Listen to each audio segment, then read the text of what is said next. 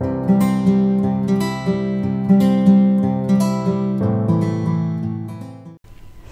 everyone, my Mom on a Budget here and welcome back to the channel. Today's cash stuffing video is for paycheck number 3 of March.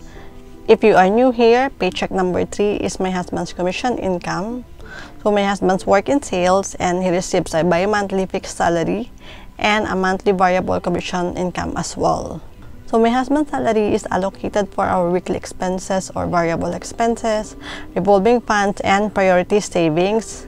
And then on the other hand, his commission income is for our credit card payment, which we pay online, and then our bills like electricity, water, cable, and internet, phone plan, and school service. And then any excess goes to our sinking funds and priority savings.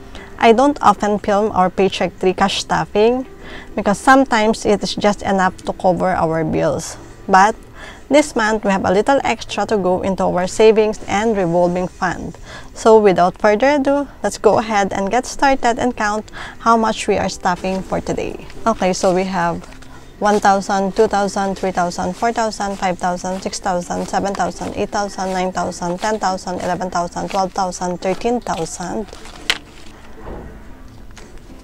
500, 14,000, 100, 200, 300, 400, 500, 600, 700, 800, 900, 15,000, 100, 200, 300, 400, 500. So we are going to be stuffing a total of 15,500 pesos.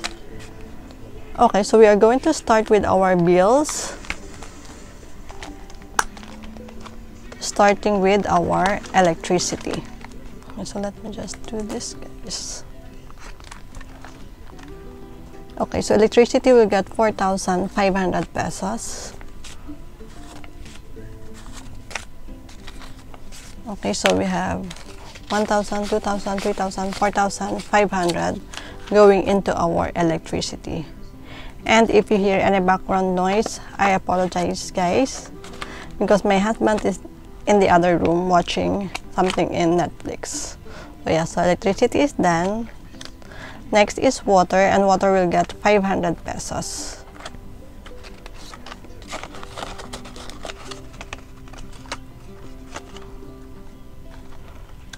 Then we have cable and internet, and this will get 2,000 pesos.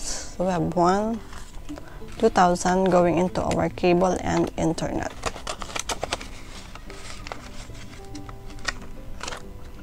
So cable and internet is done. Next up is phone plan, and this will get a total of 4,000 pesos. So that's for my husband and I's phone plan. Okay, so we have 1, 2, 3, 4,000.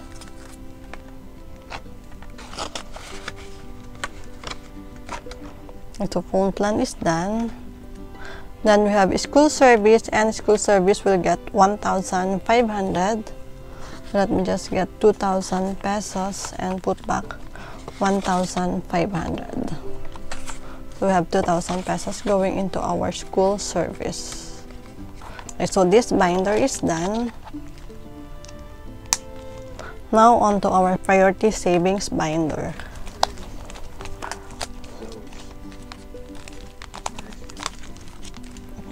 Are you guys ready to go into the second quarter of the year? I am still quite undecided, guys, if I want to do the quarterly savings update this year. But let me know, guys, in the comment section if you guys want to see our savings progress, and I will try to film it.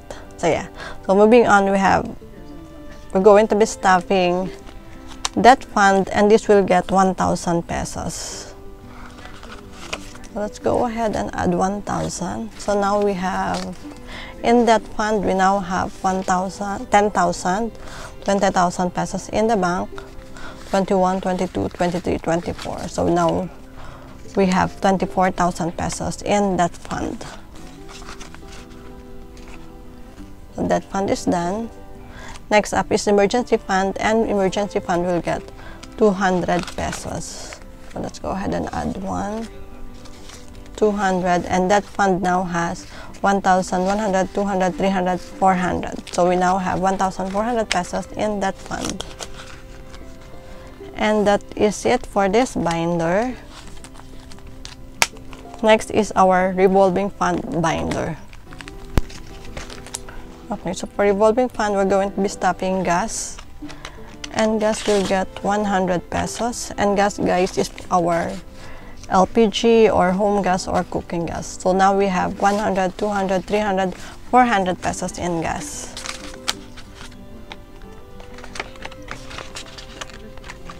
So gas is done. We are skipping vitamins. But in vitamins, we have 1,000, 100, 200, 300, 400, 550. So 1,550 pesos.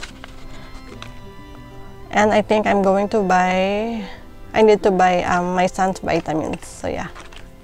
And then we have family trip, and this will get 300 pesos. Let's go ahead and add 300. 1, 2, 3. And now we have 100, 200, 300, 400 pesos in family trip. And family trip, guys, is for our monthly trip to the province to visit my mom. So this will cover part of our toll fee and drive-thru. Family trip is done. Then we have food vapor. And food vapor will also get 300 pesos. 1, 2, 300 pesos. And now in food vapor, we have 100, 200, 300, 400, 500, 600, 700, 800, 900, 1,100 pesos. So now we have 1,100 pesos in food vapor.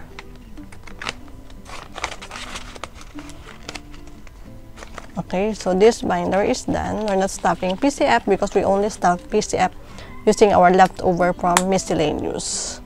So next up is our holding binder. Okay, so for holding binder, we're going to be stuffing our savings challenges, and this will get 300 pesos. So we're going to add 300. 1, 2, 300. And we're just going to pop this in. And we're going to do a separate video for our savings challenges. So savings challenges is done. Next is sinking fund, and for sinking fund, this will also get 300 pesos. 1, 2, 300, and we'll also just pop this in and do a separate video once we have accumulated enough in our sinking fund. So that's it for this binder. And then this 500 pesos left over is going into my spending envelope. Okay. So I made myself a new envelope, and it's here. So this is going to my spending envelope. So this is, if I wanted to buy, drinks, fruit shake, or anything. So yeah. So that is it for today's cash stuffing. If you reached this part of the video, thank you so much, guys, and I always appreciate you. I am always so grateful to each and every one of you guys, and if you haven't subscribed to the channel, please do consider subscribing to help our family grow and join me in my journey to financial freedom. Thank you for watching and spending your time with me. Keep safe, everyone. God bless, and I'll see you next time. Bye.